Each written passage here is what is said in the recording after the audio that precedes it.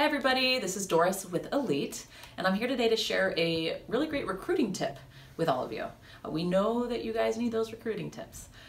This is really awesome, shop owners. When you're in recruiting mode and advisors and techs are filling out employment applications, be sure to have each candidate list 2 great technicians that they either worked with in the past or that they're currently working with to serve as references. Not only can those references be a great source of information in considering the candidates, but if you build relationships with those references during those calls, they may very well become employment candidates as well. Building relationships with technicians who are currently employed really is the best way to get to your superstar. Because think about it, great technicians usually aren't looking for work, they're usually currently employed and pretty well compensated. So hopefully you guys take that and run with it.